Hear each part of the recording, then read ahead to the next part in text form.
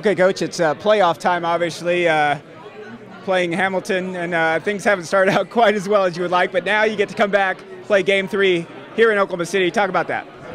Well, yeah, like Hamilton took care of their business back at home, and like they got both games, and I thought our first game was like a pretty lackluster effort, but our second game there on Saturday night, we played very well and probably deserved a better fate, and we're happy to get back home here and on home ice, and the guys are all in good spirits, so we're looking forward to a big game tomorrow night.